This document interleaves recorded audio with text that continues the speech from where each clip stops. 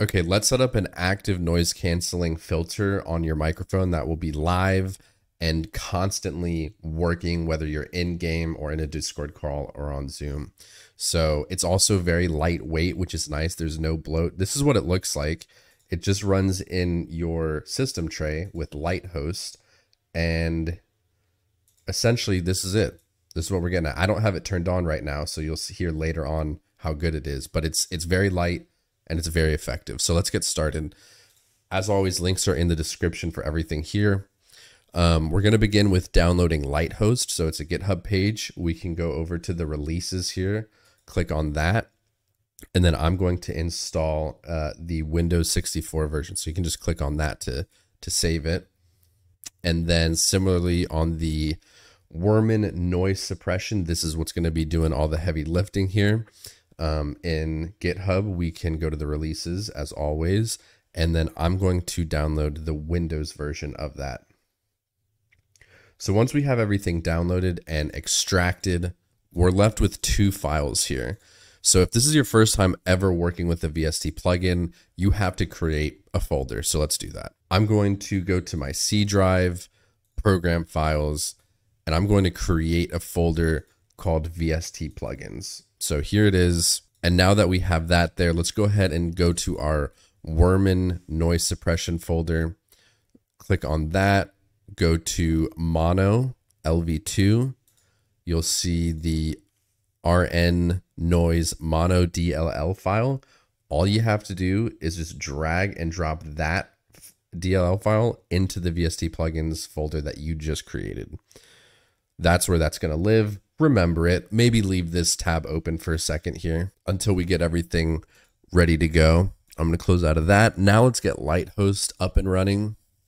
So open that, run the exe file, and you might notice that nothing really happens. Again, this lives in the system tray. It's extremely lightweight and easy to use. So in the bottom right corner, let's go ahead and do that. This is what the logo looks like for LightHost.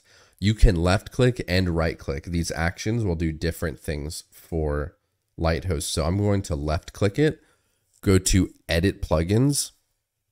Yours may be completely empty here.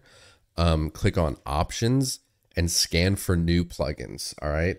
Hopefully that's all you'll have to do here, and it will find that folder, find the plugins and everything.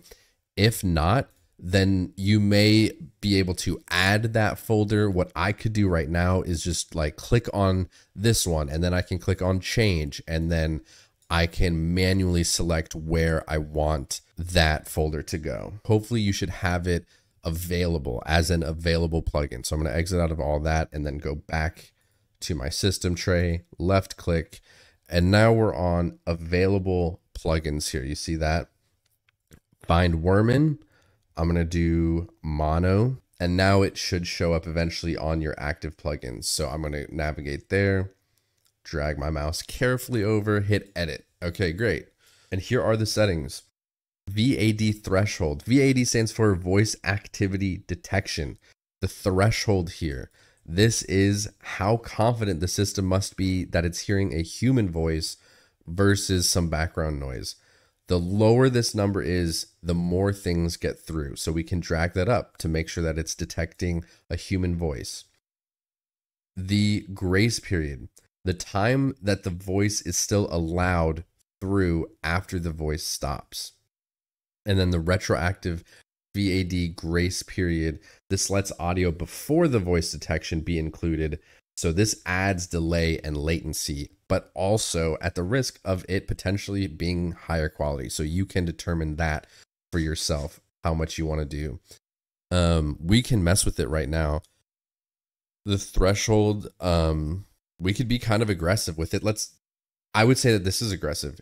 Less is more typically, and that can be said for a lot of audio related software. I